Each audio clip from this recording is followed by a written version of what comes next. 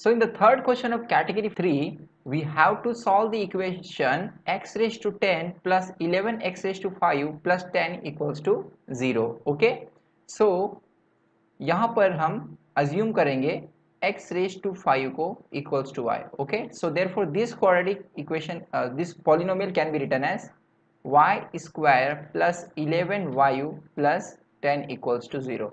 So this implies that y square plus 10y plus y plus 10 equals to 0.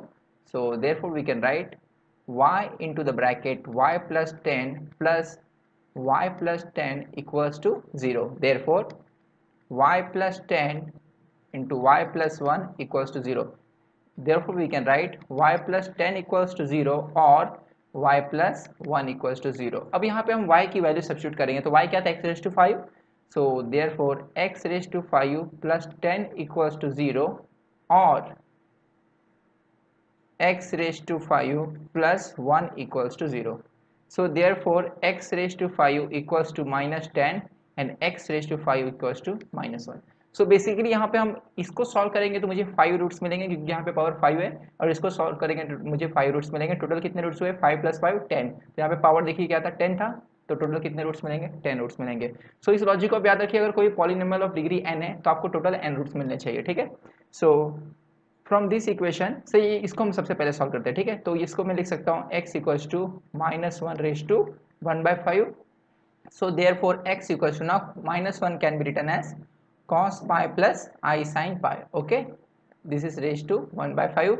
अब हम क्या करेंगे, यहाँ पर जो भी एंगल है उसमें हम 2 पाई के ऐड करेंगे. So this can also be written as pi plus 2 पाई के plus I sign of pi plus 2 पाई के. Okay, this is raise to 1/5. Now bye De-Moivre's theorem this can be written as cos of, अब यहाँ पे 1/5 multiply हो जाएगा इस angle से, सो मुझे मिलेगा cos of pi into 1 plus 2k divided by 5 plus I sign 5 into 1 plus 2k divided by 5. Okay, सो यहाँ पे n की वैल्यू, रूट की वैल्यू क्या थी 5. सो k कहाँ से कहाँ तक वेरी होगा, 0 to 4. ओके, सो इस इक्वेशन में आप 0 to 4 पुट कीजिए तो आपको 5 डिफरेंट रूट्स मिल जाएंगे. ठीक है, सो ये स्टेप्स आप खुद कीजिए. यहाँ पर 0 k इक्वल टू 0 1 2 3 4 ये पुट कीजिए तो आपको रूट्स आसानी से मिल जाएंगे. ठीक है, तो उसमें कुछ कैलकुलेशन में कोई टफ कोई चीज़ नहीं है. ठीक, सो यहाँ पे एक चीज़ नोट करने की है कि अगर मैं इसको 5 को उस तरफ लेके जाऊँ यानी राइट हैंड साइड, तो मुझे मिलेगा -10 रेज़ टू 1/5. तो जब भी आपको ऐसा माइनस ऑफ k हो तो आप k को स्प्लिट कर दीजिए, -1 को अलग कर दीजिए. ठीक है, तो इसे हम ऐसे लिख सकते हैं 10 raise to 1/5 into -1 raise to 1/5. Okay, सो अब ये कांस्टेंट होगा, रूट इसके निकलेंगे. ठीक है, रूट हमेशा 1 raise to 1/5 -1 raise to 1/5 a plus i भी रेज़ टू 1/n इस फॉर्मेट के निकलते हैं. तो जो भी कांस्टेंट होता है उसे आप अलग कर दीजिए. ठीक है, तो ये कांस्टेंट है. और -1 रेज़ टू 1/5 क्या था, देखिए -1 रेज़ टू 1/5 का एक्सप्रेशन ऑलरेडी हमने निकाला है ये.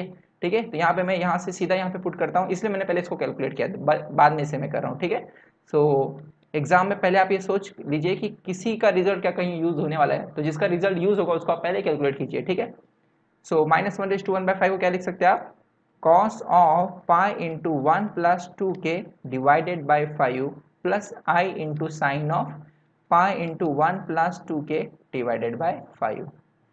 So this is expression for this x and this is expression for this x. दोनों में डिफरेंस क्या है, सिर्फ 10 रेज़ टू 1/5 से मल्टीप्लाई हुआ है. तो जब आप k इक्वल्स टू 0 1 2 3 4 डाल के इसकी वैल्यू निकालेंगे तो वही सारी वैल्यू आप यहाँ पे यूज कर सकते हैं, पर सारी वैल्यू को सिर्फ क्या मल्टीप्लाई, किससे मल्टीप्लाई करना है, 10 रेज़ टू 1/5 से. ओके, सो टोटल आपको कितने रूट्स मिलेंगे, 10 रूट्स.